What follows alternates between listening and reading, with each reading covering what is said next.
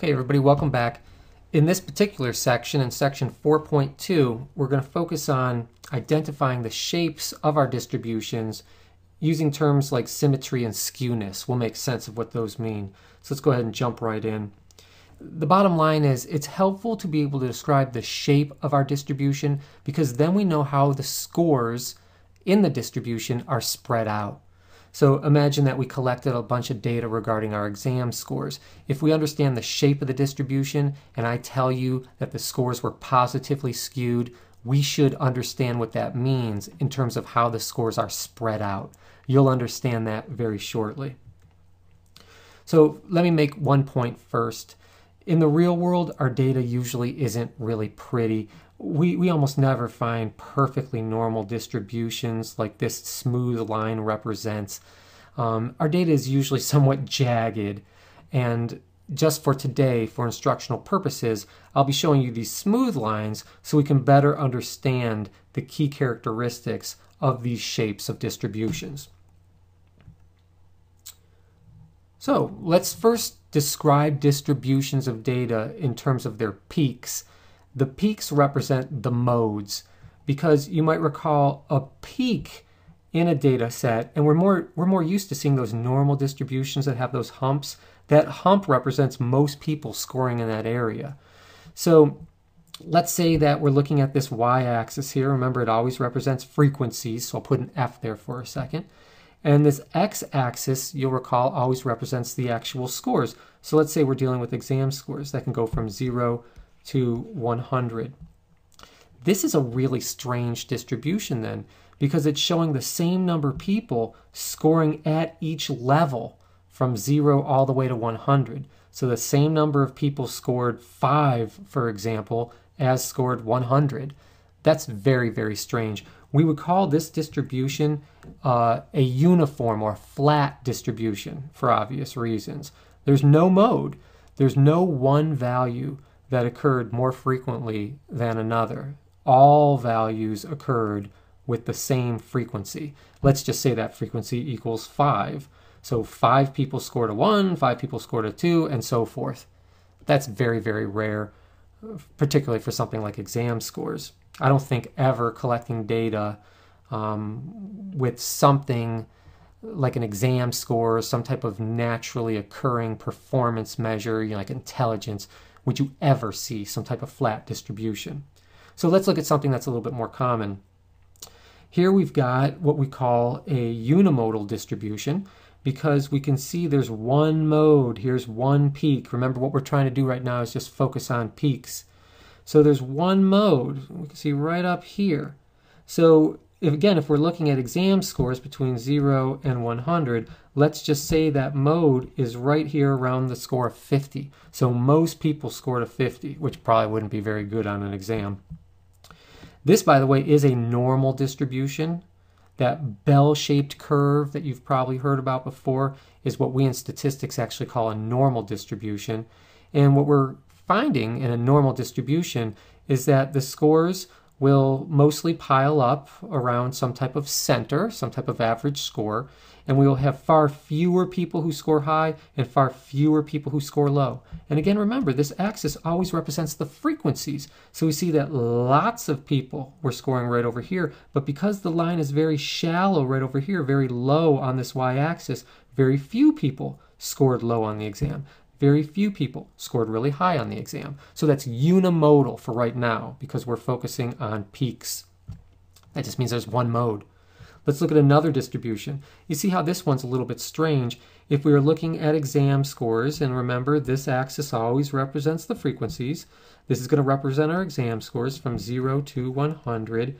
Here we'd see one mode over here, like lots of people were scoring somewhere around 30, and then lots of people over here were scoring around 80.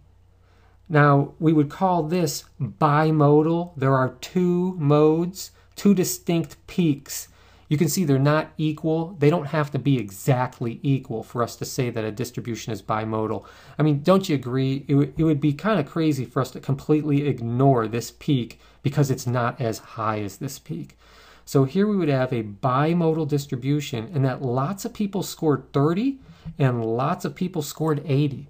which again would be kind of strange. It would be kind of strange that lots of people are scoring really low scores and high scores. Again, it's much more normal that we see a normal distribution with one peak.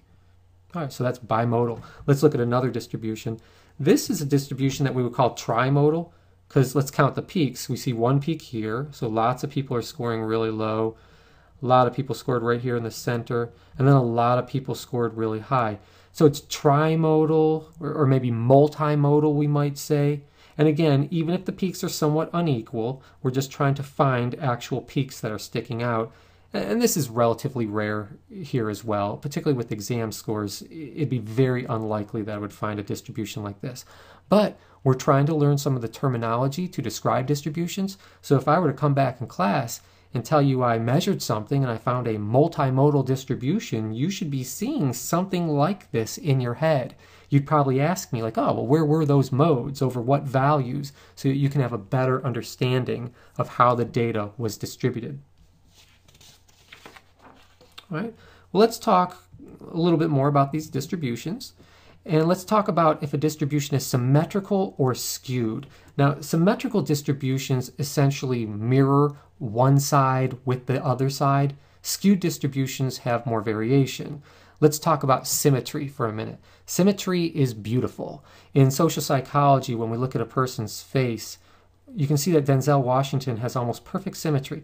If you were to cut his face right down the middle and compare one side with the other, you'd see almost perfect symmetry. And people find symmetry very attractive.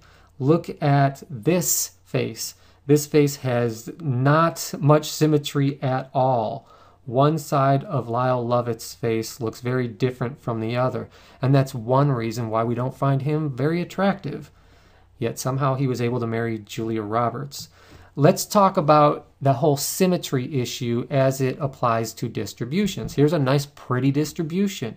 It has perfect symmetry. And again, this is that normal distribution. If I were to cut it right down the middle, one side of the distribution looks like the other. So how many people scored around the B level? Same number as scored around the D level. How many people scored around the A level? Same number of people who scored around the F level. Perfect symmetry. Again, here's a distribution with perfect symmetry. It's not a normal distribution like this one, but one side looks just like the other. We've got the same number of people scoring in this particular region as there is in this particular region. Here we have that multimodal distribution, but it is still symmetrical. If I were to cut it right down the middle, one side looks like the other. So this would be pretty rare, but we're just trying to understand the terminology. Symmetry. Essentially mirror images. Now let's look at skewed distributions. Skewed distributions, like normal distributions, are pretty common. In a skewed distribution, we have more variability on one side of the distribution. Like you see how these are so spread out compared to the other side of the distribution. And in this case, when I'm talking about sides, I'm kind of splitting it up right where our peak is, right where that mode is. So some people would call this left skewed. Do you see how like this tail of the distribution, if I were to make it an arrow, is pointing toward the left? And do you see how this distribution, if I were to make the tail into an arrow, would be pointing toward the right? So we have a left skew, here we have a right skew. This is also known as a negative skew, and this is also known as a positive skew. In fact, that's the terminology that I tend to use, but our textbook uses left skew and right skew, and it's kind of easier to remember that. You can remember negative skew because on any normal number line, at some point we have 0, at some point we have high numbers, high positive numbers. Well, over here we've got negative numbers, so it's pointing toward the negative point of the number line. And again, here we've got 0, here we've got high positive numbers, back over here somewhere we have negative numbers. You can see how this distribution, its tail, the tail of the distribution is pointing toward the positive numbers, positive skew.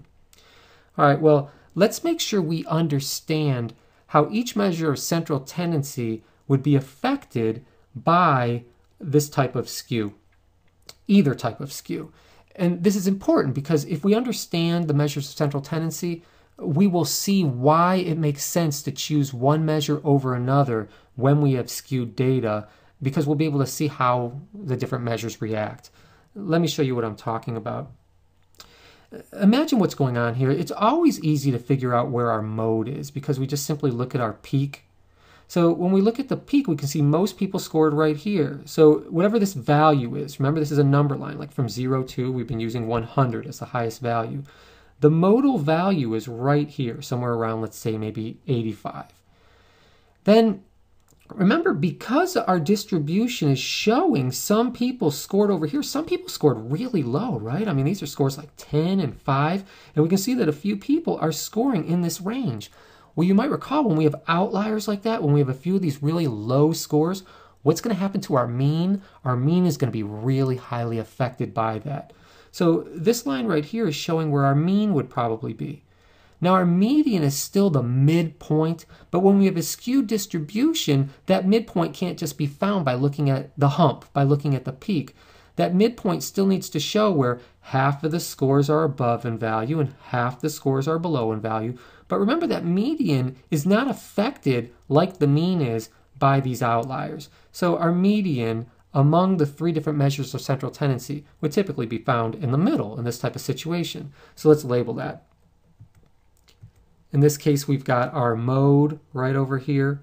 We've got our mean, which is very influenced, the most influenced of the three measures by these outlier scores. And then our median somewhere in the middle, less influenced than the mean.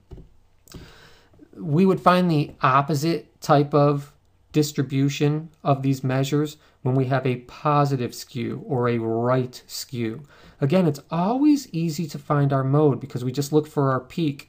So this value right in here is the most frequently occurring value. Let's just say it's a value of something like 20. And then again, because we have a few of these scores, you can see the distribution is not very high, so it represents a small number of frequencies compared to our mode. Here's a high number of frequencies. Many people scored 20. Not many people here scored 90. But because we have some of this outlier data in here, our mean is going to be most affected by that. Our median is not affected by these high values, but because we still need to split the distribution in half, when we find that midpoint, we're going to find that our median is somewhere in here. So I'll label that real quickly. This is the type of distribution of measures of central tendency that we would find when we have a positive skew or a right skew. Our mode would be at the peak, our mean would be most influenced and pushed out toward the right, and our median would be somewhere there in the middle. So our mean is always chasing the outliers. When we have a right skew, our mean is chasing those outliers out to the right. When we have a left skew, our mean is chasing those outliers out to the left. It's very influenced by them. Now, the beautiful thing about a symmetrical distribution, a normal distribution like this one, is that right there in the middle, it's easy enough to find our mode, but that's exactly where you'll also find the mean and the median. So when we have a normal distribution, in fact, when we have a symmetrical distribution, our mode, our mean, and our median will always be exactly the same. So I just want to make sure that you understand how the different measures of central tendency will react when we have a skew, whether it's left or right, and when we have a symmetric distribution. Let's talk a little bit more about kind of estimating what kind of shape we think we might find. And if we just think about these measures, we can probably get a sense of what we might find.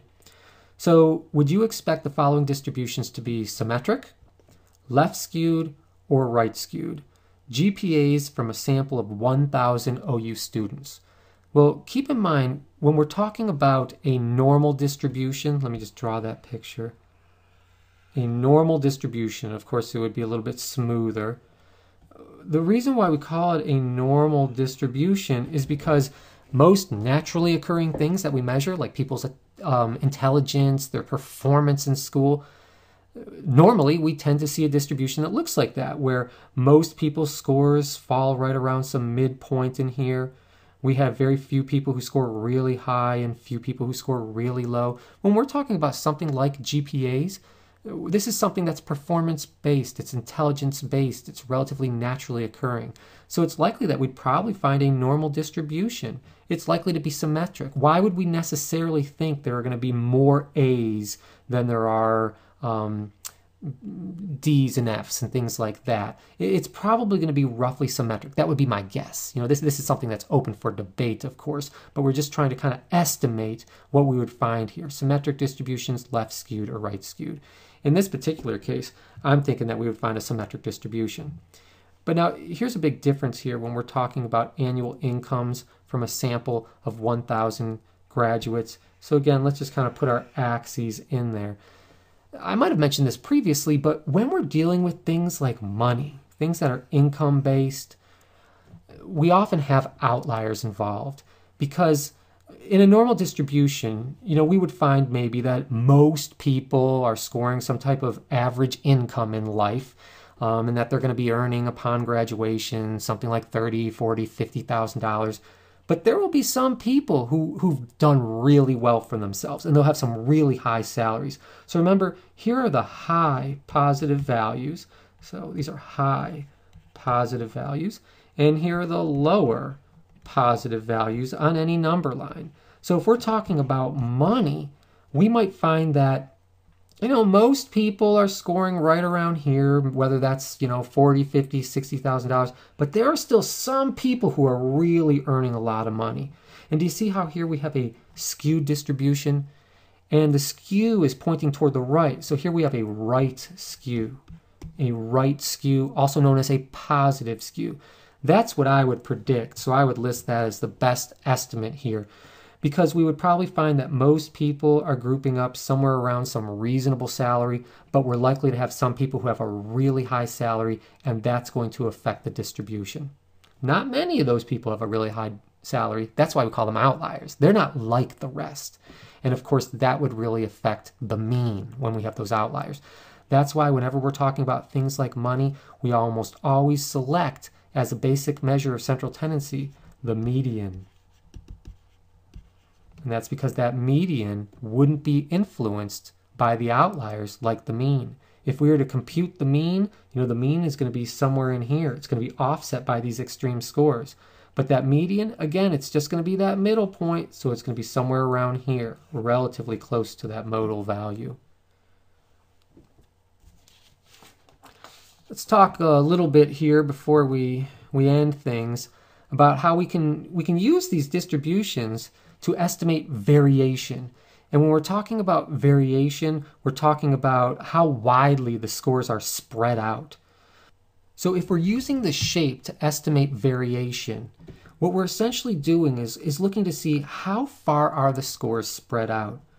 So remember, this axis is always representing frequencies, and this axis is always representing actual scores. We've been using exam scores as an example. So let's say those scores can go from 0 to 100. So here we see there's quite a bit of variation in those scores, but there might not be as much variation as there is in these scores. And we can see that, relatively more people were scoring low here, really low, compared to in this distribution over here. And do you see how in this distribution, we don't have much variability at all? So again, going from very low scores to very high scores, it looks like almost everybody was scoring somewhere between maybe 50 and 60. See how there's very little variation right here? We've got a lot of variation right here, and maybe somewhere in the middle, variation right over here. So let's just kind of put those in order. Very little variability, and again, the distribution shape shows us that because it's very tight. Here we have moderate variability, I guess. This would be a pretty good example of a normal distribution in here. And here we have a lot of variability. I mean, lots of people are scoring relatively low. Lots of people are scoring relatively high. The scores are just really spread out. So when we talk about variability, we're talking about the spread of the scores. This would have the most variability right here. All right, so we're just trying to use those shapes that we've been talking about to at least estimate how much variation there might be. Let's go through an example, just like where we're kind of thinking about the concepts, where, again, we can estimate some variability. So how would you expect the variation in running times to differ between Olympic marathon runners and runners in the New York City Marathon? Let's think about this for a second.